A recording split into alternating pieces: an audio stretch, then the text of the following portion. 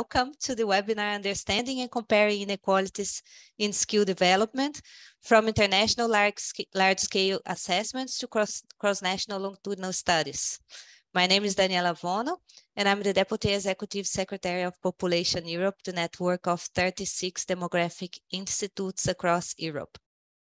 This webinar we organized in the framework of the project Development of Inequalities in Child Educational Achievement, a 6-country study, also very well known as the DICE project. So this webinar will be divided in 2 parts. First, we will learn about research results from the DICE project.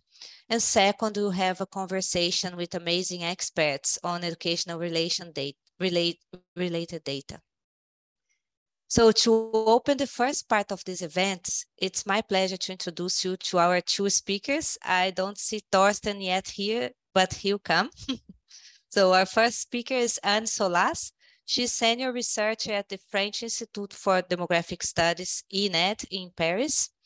And our second speaker is Thorsten Schneider. He's professor of sociology, comparative analysis of contemporary societies at the Leipzig University in Germany.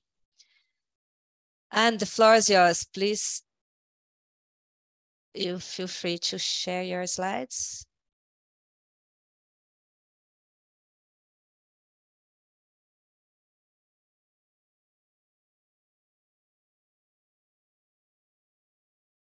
Did you see my slide?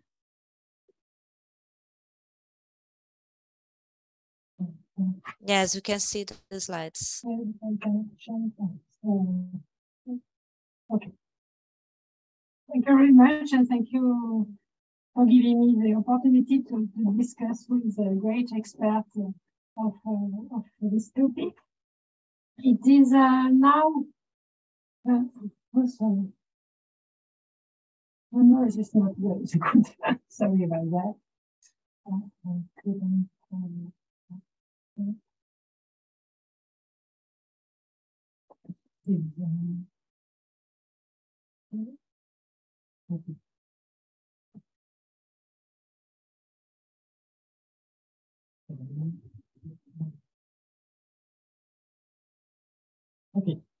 Okay, sorry. So it is now widely known that students' achievement. And sorry to interrupt you. We are seeing your presentation modes. Perhaps you can make the full screen.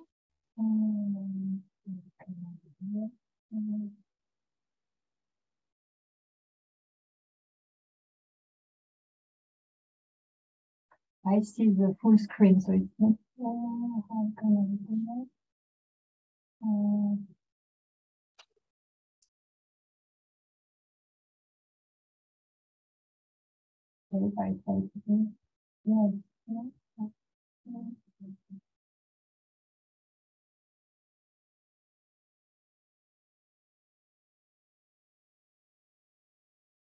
Is it okay now?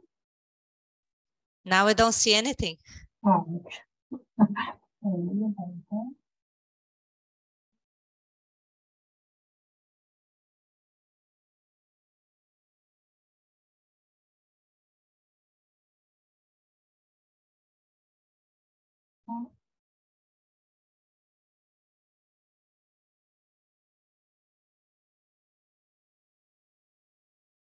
Yes, now it's perfect. Perhaps you can move your mic a bit up. You? Because the microphone, we are here. Okay. Wonderful, thank you. So it is now widely known that student achievement differ by social background of their parents, and this has been extensively shown by international large-scale assessments such as PISA. And this is an illustration for 4 high-income countries. The graphs show the gap in reading performance between the children having a low educated mother relative to those having a medium educated mother in reference, as well as between those having a high educated mother relative to those having a medium educated mother. So you can see the magnitude of the parental educational gap between low and high in the different countries and for both school level, at the end of primary school on the left panel, and at the end of the lower secondary on the right panel. So the gaps are quite large, almost around 1 standard deviation, and of similar magnitude in the 4 countries, whatever the school period, a bit larger for US children. So showing this gap is very useful and could be done with cross-sectional data as soon as we are able to compare both the child outcome and the social gratifying variables, such as here the matter education. But explaining the mechanism behind this gap is much more difficult and require generally longitudinal comparative data. This was mainly the aim of the European DICE project. The project aims at better understanding the disparities in child development in a broader sense, so it means not only in school skills, but also in non-cognitive or health outcomes by parental socioeconomic status, how these inequalities develop over childhood and adolescence. This is really important if we want to help policymakers to reduce such inequality. The project DICE, supervised by Liz Bashbrook, regroups researchers from 6 different high-income countries: England, France, Germany, Netherlands, Japan, and US, and is based on nationally representative longitudinal database. One of the big challenge and big also effort were to make comparable our main variable of interest without losing too much of the richness of the dataset. We are going to go further in the added value of longitudinal data and comparability challenge by taking 2 examples of the DICE result. The first one is going to be presented by Thorsten, so maybe I could skip to the second one if Thorsten is not yet here. Thorsten is arrived or not? I cannot see. No, I cannot see him here. Okay. So I will take the second example first, and we hope that he will join us. Sorry to interrupt you. A person among the attendees wrote that your audio is not very good. So if you can move a bit the mic. Yes. Maybe I can. This is better now? Yes. Yes. Maybe I increase the sound. So the first example is about the role of family structure in explaining the gap that you have shown. Do you see the? I'm not sure you see the whole slide. Okay. So this just to say some words about the context. Children's life is becoming more and more complex with the increase in parental separation over time, and also the high risk of departing of the custodial parent, and a substantial proportion of children do not live with both parents by age 10. Usually, children who are not living anymore with their 2 parents report less positive outcomes. As children from low SOS are more likely to have disrupted family, we wondered to what extent family structure could account for the low-high gap in reading or mathematics skills. With cross-sectional data, there is no real possibility to disentangle the true relationship between growing up outside 2-parent family and the school score from the selection issue. Family transition disproportionately affect already disadvantaged children. So with longitudinal data, we are able to control for the initial condition.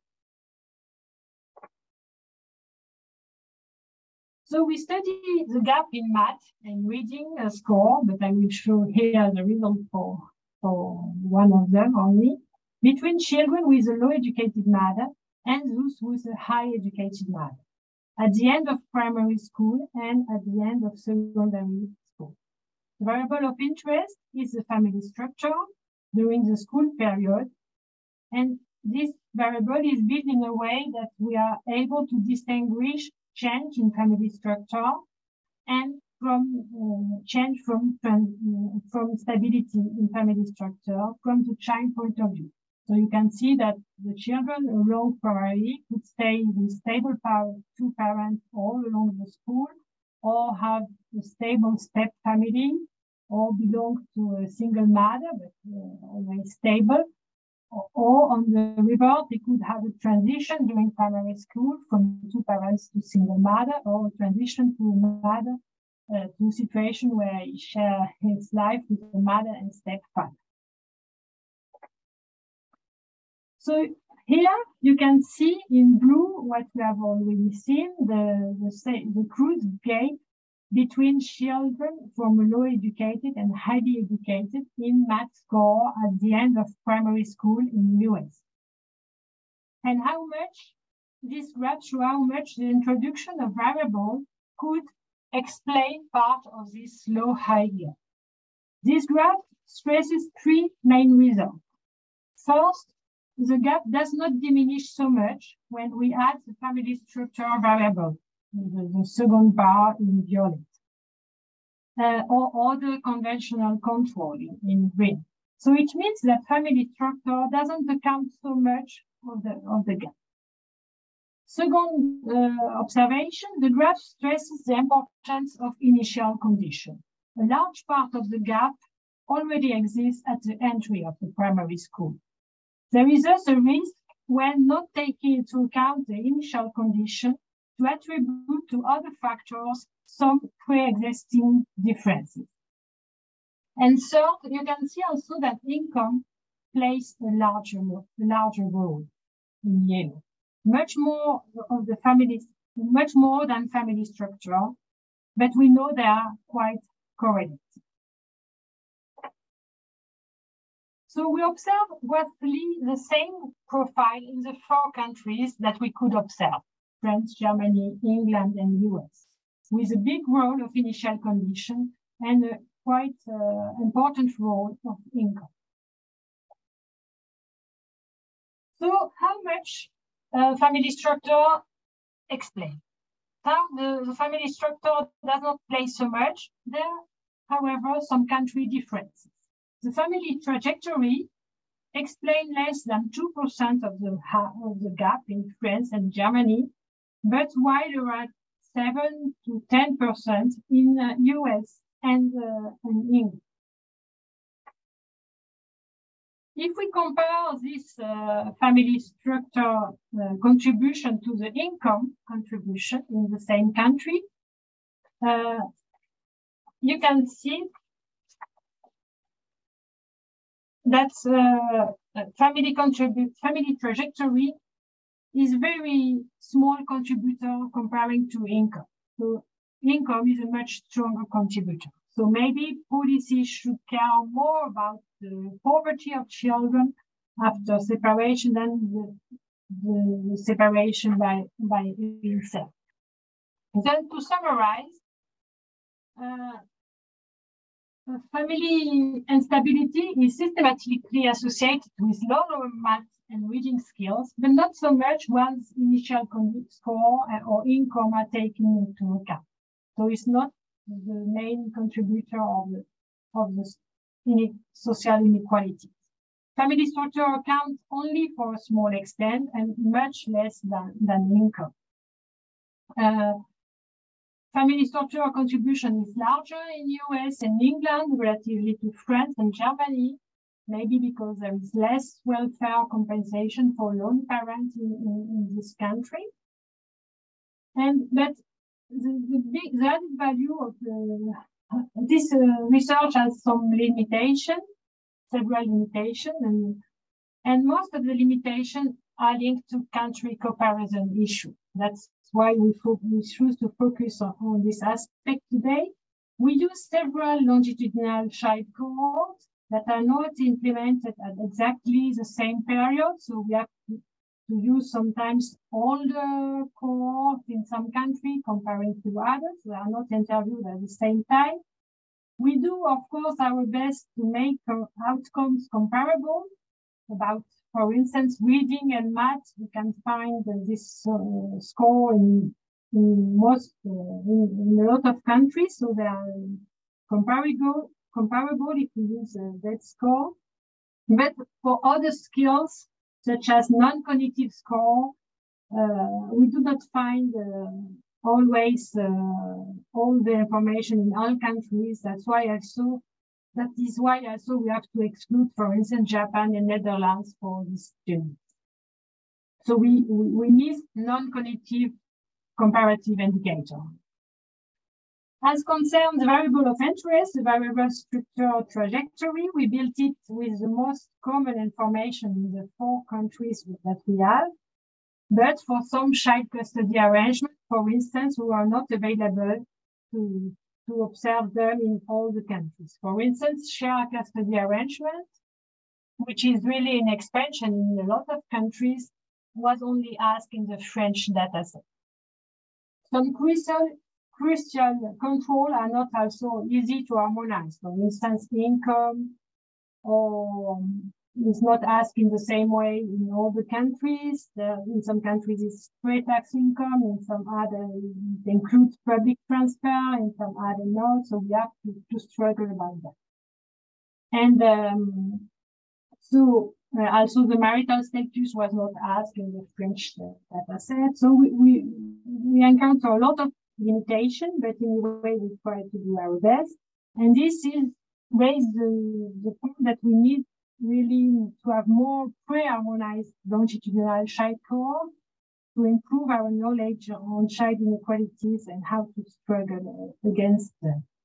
So, but I will leave the floor now to Thorsten, or I can see him, he will explain the second example of the DICE project and the challenge we have with the data.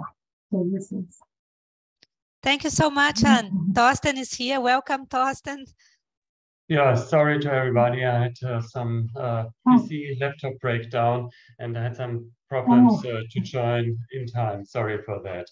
So shall I make still some contribution? Of course. To say? Okay.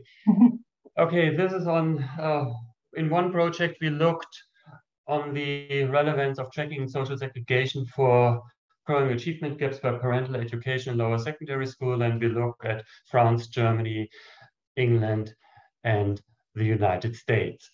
Next slide, please. So we all know in every country, student achievement depends on social origin or on the socioeconomic status of the parents, short SES. And there are many results shown by PISA study, by the study PISA, that these differences vary across countries. And if you look at the countries and look at the education system, for example, the way the lower secondary education system is organized, we see that, for example, in Germany, children are tracked at a very early age, in nearly all regions of Germany at the age of 10, and they attend different school types with different curricula, and at the end there are different qualifications. And other countries like US or UK, they have, please build the slide, thank you. The slide with the motivation introduction, please.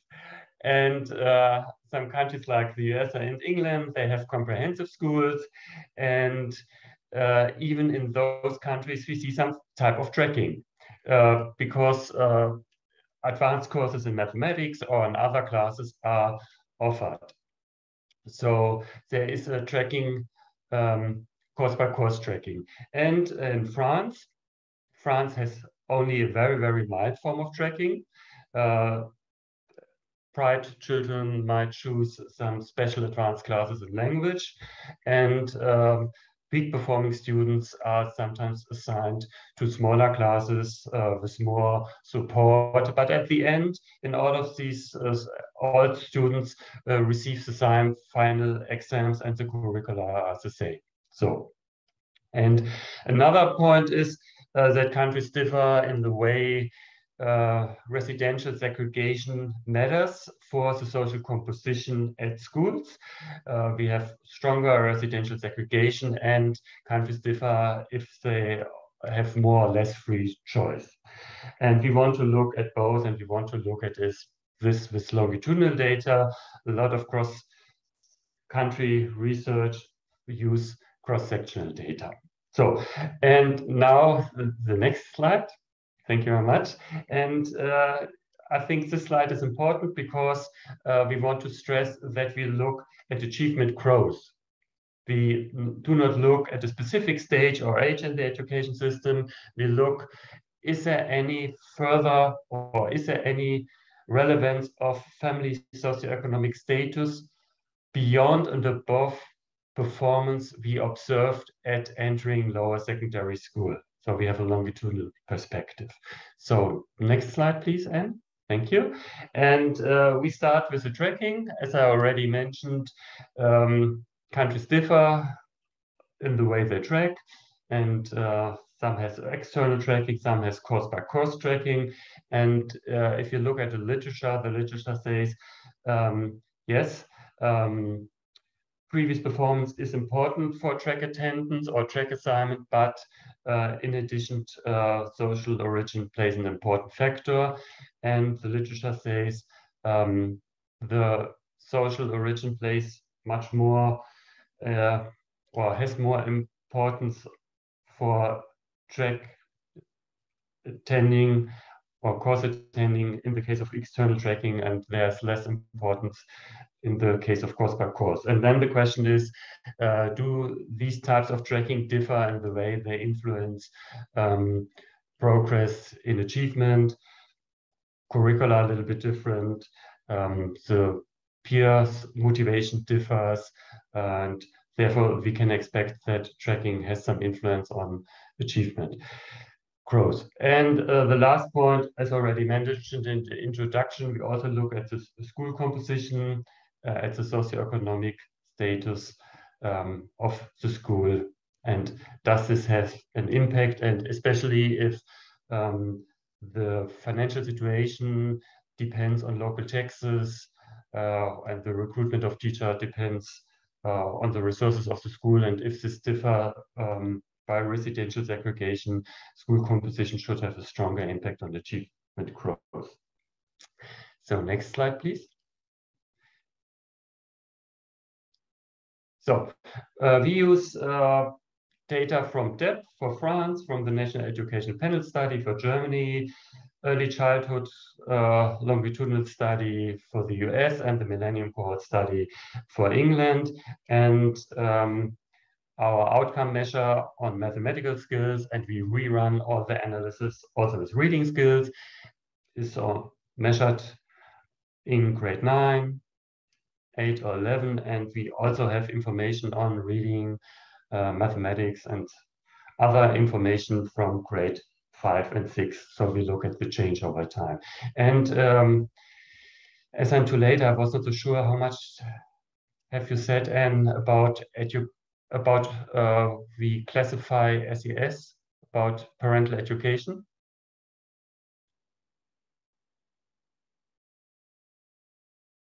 Okay, maybe we can discuss this later. So, and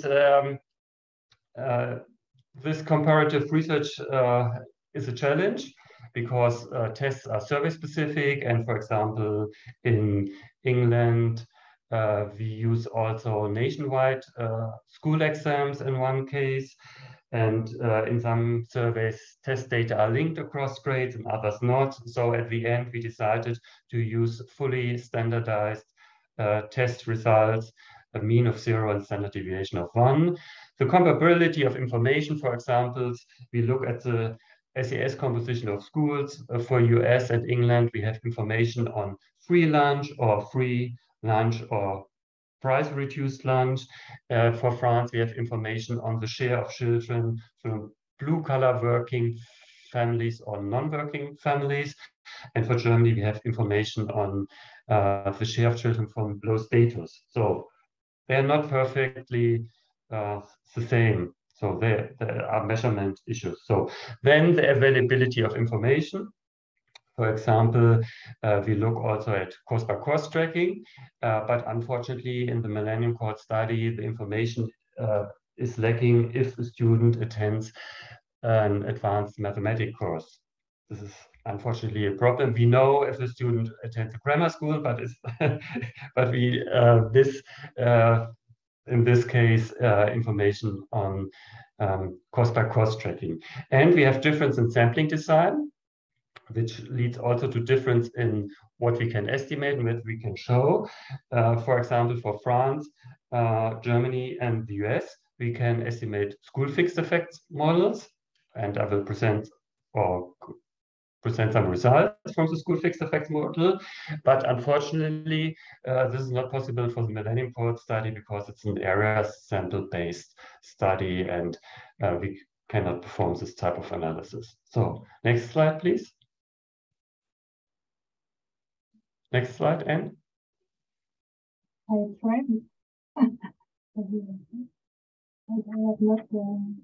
cannot change it. Okay. Okay, and now I come to the findings, and this is my last slide.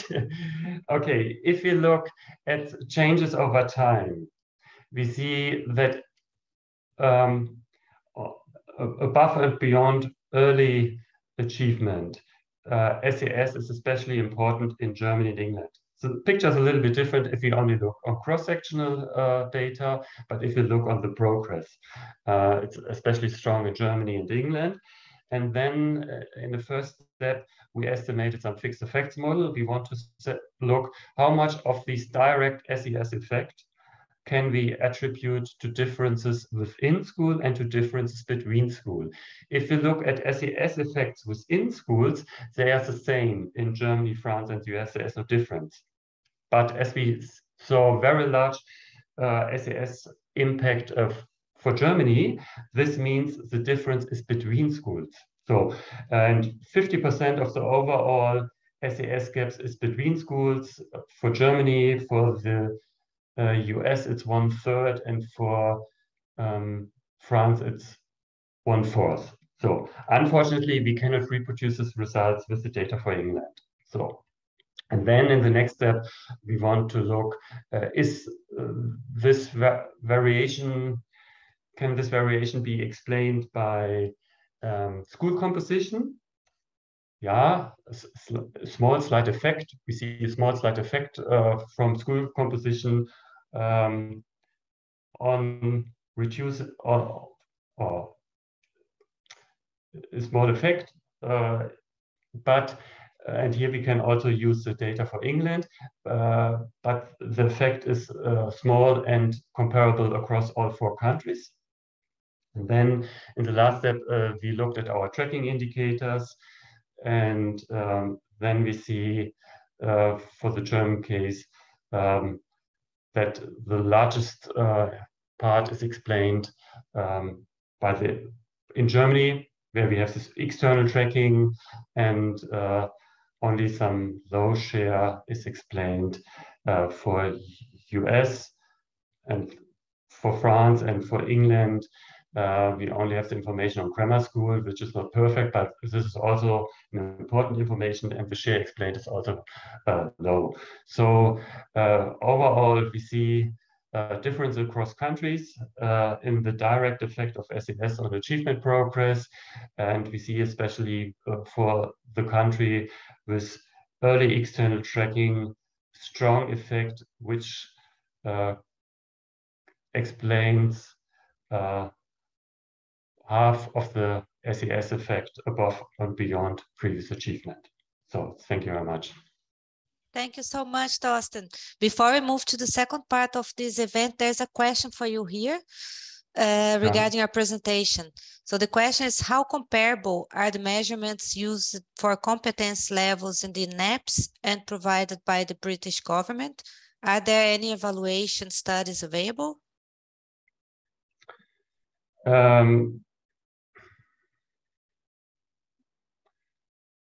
There has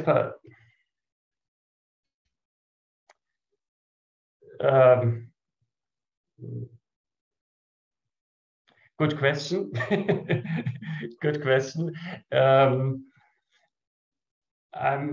not sure how if there's any evaluation studies. There has been done some evaluation studies comparing the ECLSK data with the Millennium Cohort study in the paper by Bradbury. And for example, they looked on the broadness of measurement. The ECLSK data has much more subdomains, I would say, and there was some evaluation if this changes the result, and the findings are no. But this is a different age group. This was a different age group. This was a different domain, and both was testing. So there is no one-to-one transferability to this question. Yeah. Thank you so much. So now we are moving to the second part of this event, which is the panel debate. And I'm super glad and honored to have with us today wonderful experts on education-related surveys. We have with us today Professor Gary Pollock, who is Professor of Sociology at the Manchester Metropolitan University. We have Silke Schneider, who is Deputy Head of the Team Questionnaire Design and Evaluation at the Survey Design and Methodology Unit at GESIS, Leibniz Institute for the Social Science. We have Francesco Avisati, Education and Skills Analyst at the Organization for Economic Cooperation and Development, the OECD. And we have with us Neil Kay, who is Research Fellow at Closer UCL Social Science Institute. So welcome to all of you, and let's not lose our precious time. I would like to start our conversation by asking you what you believe is the most challenging issues nowadays when comparing educational trajectories or educational outcomes of individuals in different countries. It would be great if you could contextualize your answer to your professional experience so we understand where you are coming from. Shall we start with you, Silke? Thank you for this very interesting and important question in the context of the results that we have heard earlier. Very interesting also to hear more about this project now. So this is an important question. I have been working with and on the International Standard Classification of Education, which is commonly used to harmonize international education data in comparative surveys and also for ex-post harmonization. I don't know whether this was used in the DICE project as well. Maybe that's something that Torsten or Anne can comment on a bit later. And so this is the main tool for comparing educational programs and qualifications across countries.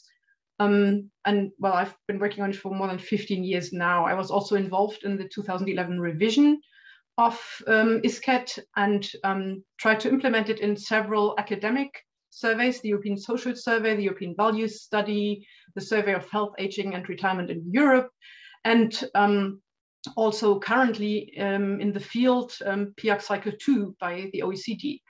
So neither of these surveys in the end simply uses the official ISCET codes, and with the exception of PIAC, the official mappings. And here is why.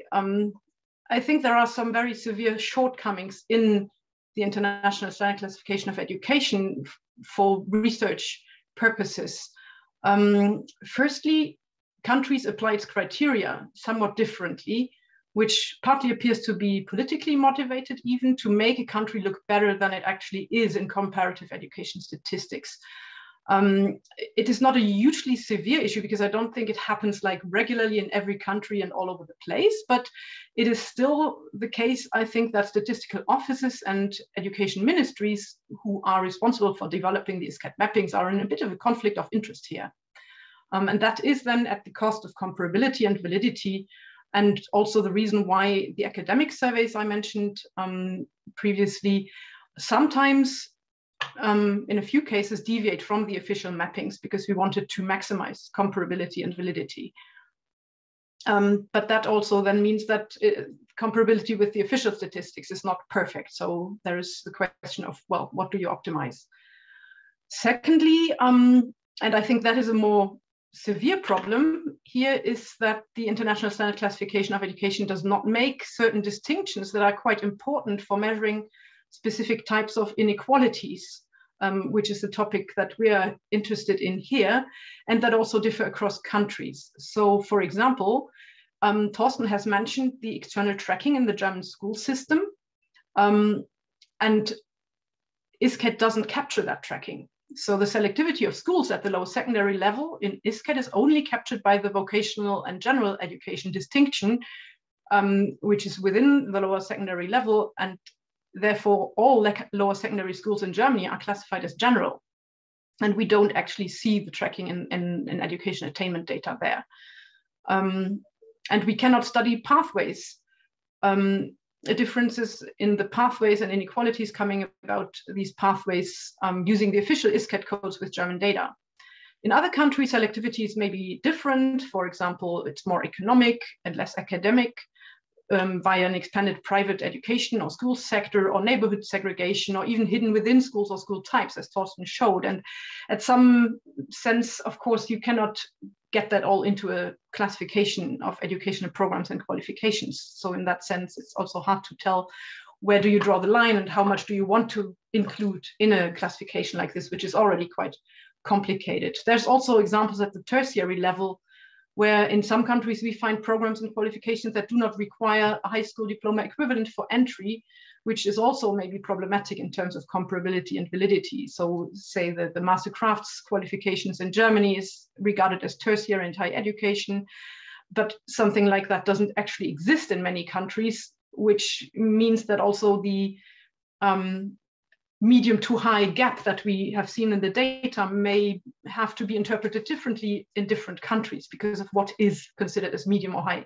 education of the parents in this case.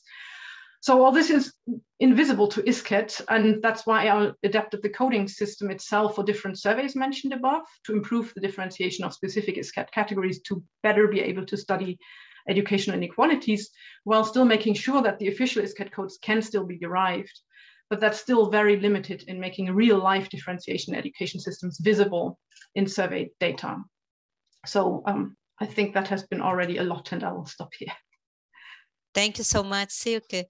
Francesco, would you like to share what are the main challenges for you? Yeah, I believe your original question was about the current data landscape. My own background and experience is in designing and analyzing large-scale international assessments at the OECD, where I work on PISA in particular. And in this role, I also interact quite a lot with national education administrations, which have their own admin data. With respect to large-scale assessment data, they are pretty much useless to compare individual trajectories or individual outcomes. They are designed for group-level comparisons.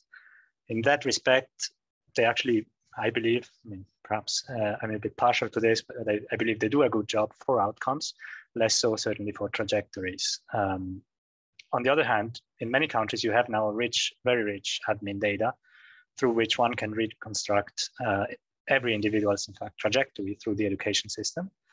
If I take the example of Italy and France, which I probably know best, you can technically today follow the education career of any individual from the early elementary grade up to tertiary education, and along the way collect any standardized tests that they have passed, any exams, any results in the national examinations. It will still be hard, at least in these two countries, to link education identifiers with tax or social security identifiers because of data protection concerns. But at least within the education system, you actually have the longitudinal data set that you can dream of with admin data, at least theoretically or technically possible. Access is then another concern. But coming to the most challenging data issues, so on the one hand, you have international large-scale assessment at different points in the education career. So this has been shown in how you can contrast the end of primary education or the end of secondary education. So different snapshots over time and do something like a pseudo panel. But if you do so, there is actually no guarantee that group membership is held constant across surveys. Because of varying amounts of classification error, it may not have the same quality of measurement of mother's education across surveys, for example. And also because of just outright different definitions of groups. The questions that are asked may not be the same across the different surveys. And on the other hand, if you rely on registry data and education trajectories reconstructed from them, to the extent that there is even any social demographic information in it, these registry data, they're not designed for the purpose of comparing it across countries. So both the outcomes and the groups, they are probably defined very differently. So that's definitely a challenge that you have encountered even with panel data, but which still will exist with registry data. And perhaps lastly, but this education registry data in federal countries, they're probably way behind what they can be in more centralized countries. Thank you so much, Francesco. Gary, would you like to share your perspective? Thank you. Thank you. So I would like to just focus on context, on the thinking about context, national context for education, national context for policy, and that for me is probably the largest challenge. So it relates to Jacqueline's question earlier. I think, you know, when you've got survey data and you're trying to do this comparison, how robust are the comparisons which you're making? When you've got different legal frameworks within which education takes place, different ages at which children are eligible for a particular school year, different regimes of assessments, you know, different frequency of testing and different types of testing at different levels, as well as the other issues which have come through from Silke and from Francesco there to do with the variations of data availability, survey data on the one hand, and then the registry data on the other. And of course, this desire to connect the two. And so what we've got is this quite clearly from the DICE project, and scientists want to do this comparison. They want to be able to compare what's happening in different countries, and yet what we've got is this constant struggle with context. And so, you know, on the one hand, you can think, well, maybe what we should be doing is as a good national analysis, and then doing a meta-analysis of different national analyses. Or should we be trying to develop comparable data sets, survey data sets? Should we be trying to think about the ways in which the registry data, which Francesco's just said is not comparable, are there ways in which maybe there should be some sort of work done at the OECD or at the cross-national level to try to encourage greater levels of comparability? So, so for me, I mean, I should say that, you know, my work at the moment is all about developing a harmonized, an input harmonized survey across Europe, where we would try to iron out these differences as best we can. But I'm not naive. You know, however much you design something from the outset, trying to iron out differences between countries, the context is always going to come back and provide a difficulty for you because of the different legal and policy structures. Thank you. Thank you, Gary. And Neil. Hi, Hi. Thank you to everyone who's spoken so far, and I agree a lot with what the other panelists have said already. Just a bit on my background. I mean, I've got kind of three ways of looking at this. I've been involved in a kind of cross-national European project looking at early school leaving and all of the kind of issues around comparability of the data collection and data analysis that entailed. I'm also you know, a user as a researcher of secondary data, which again, you know, using the PISA data sets, the PIAC data sets, and trying to analyze those in a meaningful cross-national way as well. And also my role at Closer, we do a lot of work which looks at data harmonization across different cohort studies within the UK, but I think a lot of the same principles apply in cross-national research as well. So that's kind of the three hats that I'm wearing when I come to think about these. And again, I want to agree with the previous panelists. I think one of the biggest challenges or the biggest challenge when doing this kind of research is about the extent to which they're comparable, the comparability and external validity of the data. And this goes to what Gary was saying really about, the context, how important the context are. Education systems typically have historically, grown organically within each country. So there's no reason to expect that, at this point in time, these systems will in any way be comparable across country, to the extent that you can directly compare parameters, for example, in analysis. And then also, I think what's important to bear in mind when trying to do this kind of research is the relevance. And in particular, I'm thinking not just of the scholarly relevance, can we compare these countries, but also in terms of policy relevance, and to what extent something. So from my own research career, looking at early school leaving has huge relevance and huge policy relevance in lots of countries within the EU. But obviously, and even this is going back before Brexit, even in the UK and England, absolutely zero resonance, where all of the policies were around NEETs and higher educational attainment, etc., without anything to do with early school leaving. So I think that's also a really important aspect to bear in mind. Thank you so much, Neil. We had lots of questions to ask you, but we are getting into the last 10 minutes of this webinar. So I would like to ask you very generally, Gary just shared with us that he is in the process of creating a cross-national study looking at education. And we know that the DICE project has done a huge work trying to harmonize longitudinal surveys that are already there. And we heard from you and learned from you that there are lots of issues in between these two worlds. And I would like to ask you, like, what's your preference? If I would give you a big grant to start an endeavor in this field of study, where would you start from? Perhaps, Francesco, you could start. Yeah, perhaps developing a bit the idea. I think I would start with the fact that, well, we now have this rich admin data in many countries. We have rich registry data. So any new study, I think, would need to build on the linkage. I mean, would need to be justified, saying, well, we use what already exists to the extent that it's possible. So it would make sense to have a pre-harmonized study, but which looks only at, which kind of also pre-registers, predetermines the linkages to the registries. So it becomes, it adds to the information that there is there.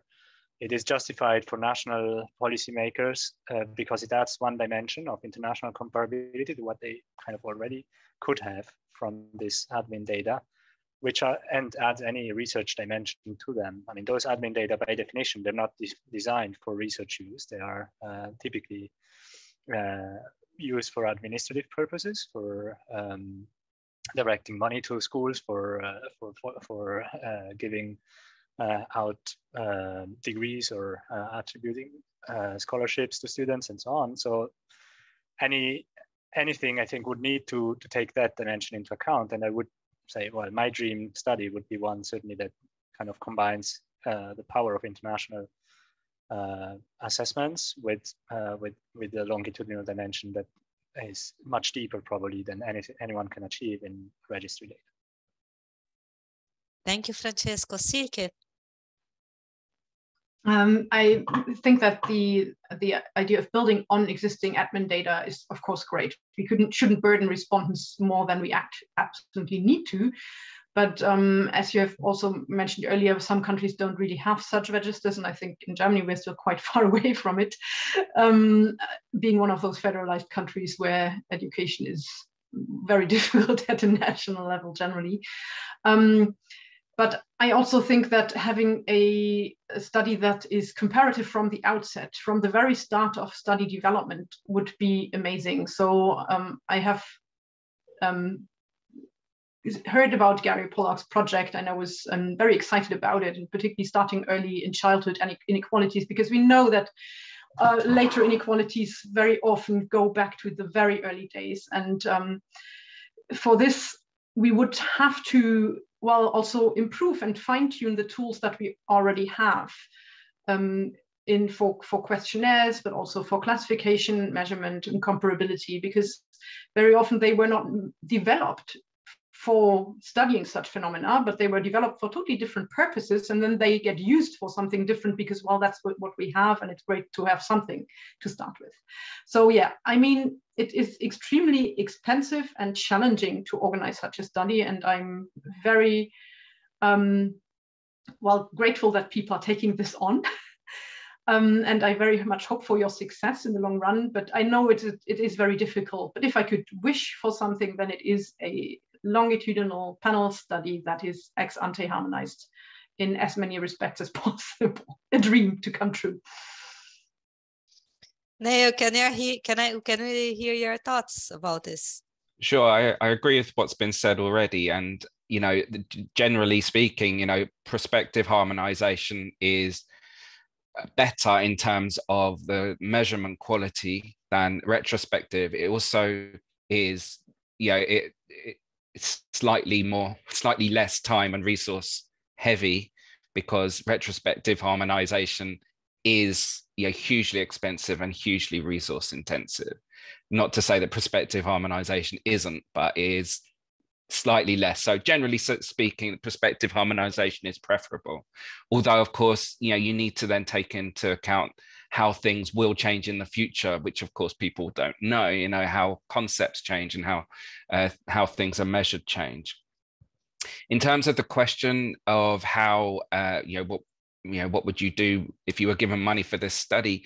I think a lot of it, this depends on the scope of the study. I mean, which countries are you intending to include? Which ones are excluded? On what basis are they? How similar are they? How homogeneous are they as a set of countries to start with? Because that will, I think, affect the extent to which not just you can have comparable measurements of concepts like, you know, socioeconomic status, educational achievement, and all of the other control factors. I think you need to factor that in, that you can have a kind of comparability of the concept you're trying to measure, which may muddy the exact kind of one-to-one measurement issue. So again, it comes back to what Gary was saying earlier about context and how much that's going to drive the ability to produce comparable results at the end of the study. Thank you, Neil. Gary, the owner of the amazing survey. It's a developing survey. Well, this is all music to my ears, of course. It sounds great that people seem to think that it is a good idea to have an ex-ante harmonized survey, which is what we've been working on for some time. And of course, Silke mentioned the SHARE project earlier, the Survey of Health, Aging, Retirement in Europe, which is the template in many ways that we're following. Now, the SHARE project, it shows that these things can be done. And that, of course, there are some compromises that need to be made, because you can't do everything with an input harmonized survey, because there are some things which only work at a national level. So there are some simplifications that need to be made. So it's not going to deliver everything, and you've got to be quite selective, I think, as to what your focus is going to be. So I mean, this event is focusing on education, which of course would be a component of such a survey. But what we're working on at the moment is a notional 30-minute questionnaire with 8-year-olds and 1-hour questionnaire with their main carer. What can you get in that in relation to, you know, health, education, child development, and so forth? There's various compromises that need to be made.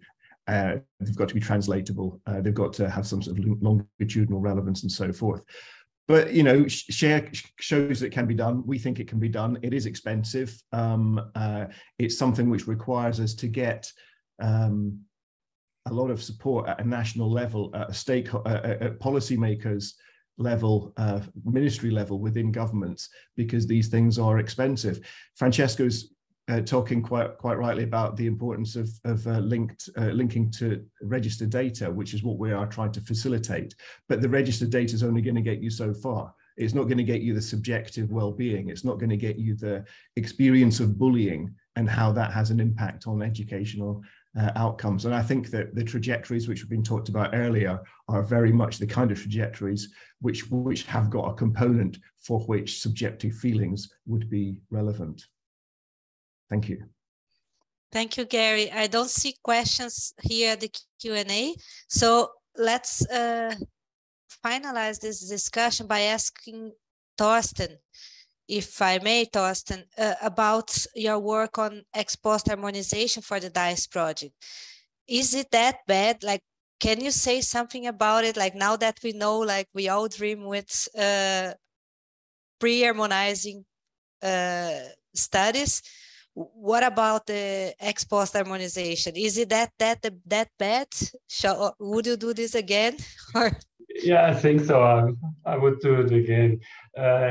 It's clear in the country-specific data set, you have specific information. And if you start with pre-harmonized, I'm a big fan of pre-harmonization, you might lose some important information. This might be, you have to balance. So, and I would also give some answer to Silke, because Silke raised this question.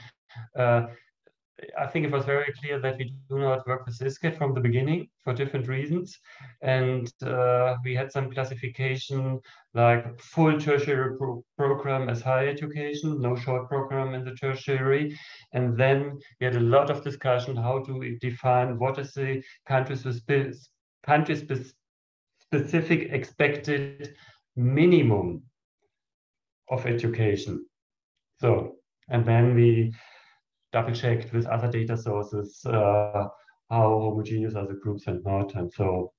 But yeah, I think both, coming back to your original question, both things are worth trying. Ex-post harmonization and the way Gary Bullock goes, we should also have more pre-harmonized cross-national studies. So both.